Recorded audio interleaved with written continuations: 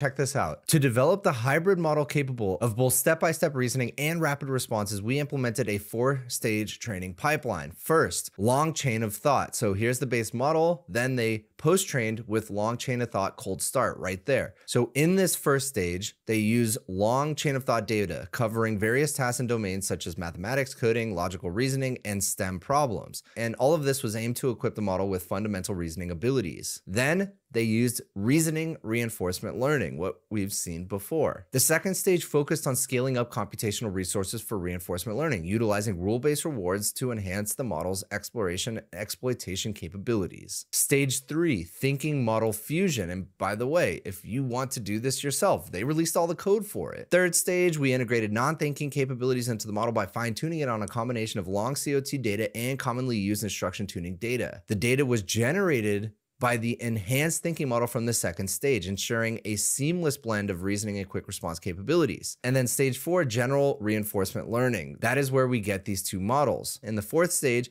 we applied reinforcement learning across more than 20 general domain tasks to further strengthen the model's general capabilities and correct undesired behaviors. Then we have strong to weak distillation. And that's where we get the smaller versions of the models.